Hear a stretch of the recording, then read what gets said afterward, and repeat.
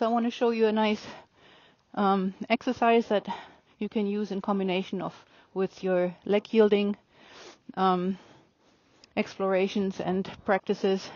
And what it is it's a leg yielding from a 20-meter circle into a 10-meter circle. And what do we have here? A little distraction. And you're going to come from the 20-meter circle, leg yielding inward to the 10-meter circle. I'm going to show you in the walk first a little bit. So here is a little bit outside flexion. I'm going to have her come in shoulder to shoulder mode, go forward sideways till I'm about here on the 10-meter circle. Change the flexion. Inside shoulder goes back. And we're going to be leg yielding back out. Every other stride, my leg goes on, my inside leg goes on a little bit more. And she goes forward and sideways until we're back out on the 20-meter circle again. And then we go straight again. So it's important when you practice that with your horse that you don't do it too much and for too long. Especially the 10-meter circle is hard on horses once you have them in the sitting trot or in the posting trot too. I'm going to do it one more time here. Just a little bit of outside flexion, leg yielding in. And then onto approximately a 10-meter circle here. And you don't have to even ride all the way around on the 10-meter circle, just maybe half around. And you're going to straighten your horse. Use your inside leg. Every time my inside shoulder goes back and the horse's inside shoulder goes back, my inside leg goes on.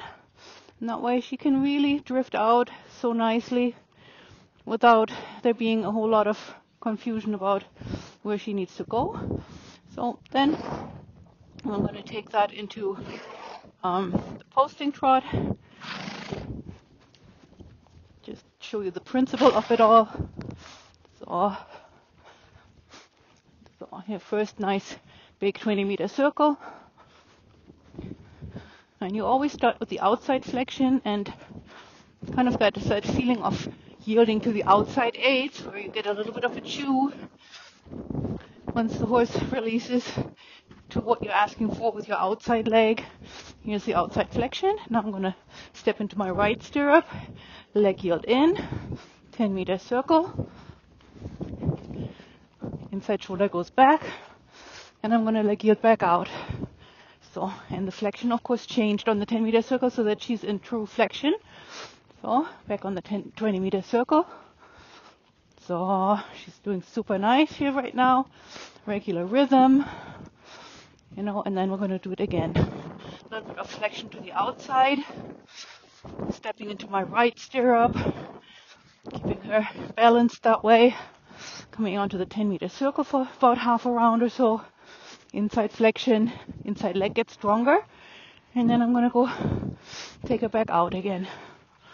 So, really nice. Very good. So since she's been doing that so nicely to this side, I'm going to do it to the other side for a moment. And just stay in the posting trot and just have her, and again, come on the nice big 20-meter circle. Good girl. So, always reaffirm that she's supple and rhythmic before you start with the exercise. Always have a nice, easygoing and regular rhythm that you can use as a basis for the next lateral thing that we're going to ask from her. So I'm going to start with the outside flexion again. Looks to the outside. Outside leg is a little bit more dominant, but I stay on the 20-meter circle for a moment. Now I'm going to have her drift in. There you go, onto the 10-meter circle. Change directions here. Change flexion, to the inside.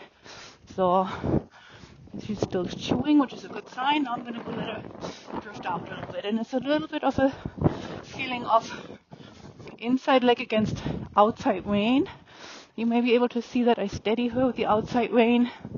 Not a lot of inside rein that goes into this type of work. So then I'm going to do it again. Outside flexion. Increase my weight in my inside stirrup on my left stirrup. Here's my 10-meter circle. Switch the inside to the inside flexion again. And then slow her down with my knee pressure a little bit if she gets too rushy. And here's your leg yield outwards again. So, super nice.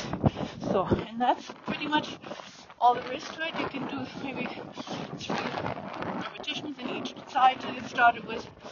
And it gives you, again, a nice way to check into your horse's ability to balance him or herself and to yield to your leg aids, which is what all of this is about.